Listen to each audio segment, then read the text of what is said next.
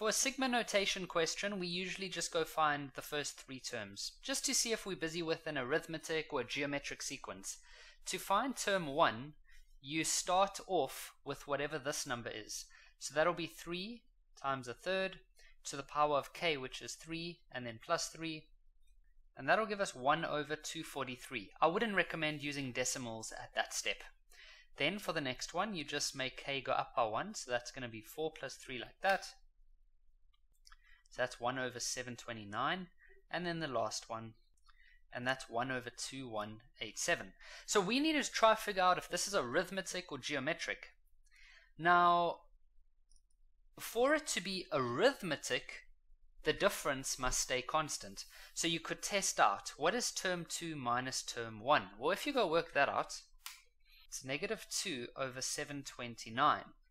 Right, now we go to t3 minus t2, and we're going to see if this stays constant. So it's going to be 1 over 2187 minus 1 over 729, and no, it's not constant. You can see that we get a different answer. So these two are not the same. So the difference is not staying the same. Okay, so then possibly it could be a geometric. For it to be a geometric, we'd have to look at t2 divided by t1, and let's see what we get there. A third. If you got a different answer to me, it's because you're typing it in on the calculator in a weird way.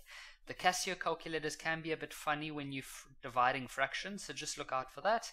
If we look at t3 divided by t2, it's also a third. Okay, so it's a geometric sequence because the ratio is staying constant. So now we know that the sigma notation symbol means the sum of. So we need to go get the sum of formula for a geometric pattern. And so we're looking for the sum of a certain number of terms. Now a is term 1, so that's 1 over 2. And then r, we said was a third. The number of terms is not 7. You've got to be careful. Remember how we've kept repeating in previous questions that the number of terms is the top number minus the bottom number plus 1. So that's actually going to be 5. So there are only 5 terms. What that means is you could, theoretically, go calculate T4 and T5, and then you could just plus all of these numbers together. It will give you the same answer. And so to 2 decimal places, this should give us 6. It's not a very nice answer.